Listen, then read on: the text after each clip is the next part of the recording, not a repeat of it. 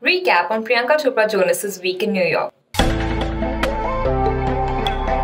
Homegirl Priyanka Chopra Jonas, as a Unicef Goodwill Ambassador, spoke on sustainable development goals.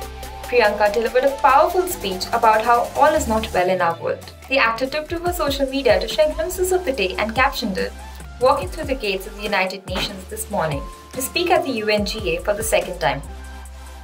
Today was all about action, ambition and hope. It was about what we must do together to make the sustainable development a reality. And we do not have a moment to lose. Priyanka was seated in a panel discussion for the UNICEF initiative Early Moments Matter. Right after catching the local subway in New York, Priyanka spoke at the non-profit organization, the Global Funds Conference. She encouraged investments to increase funds by $18 billion. The funds are to protect and save 20 million more lives from 450 million more diseases. The global superstar enjoyed her time in New York by visiting her restaurant Sona. She also marked her first trip to the Big Apple with her daughter Malti.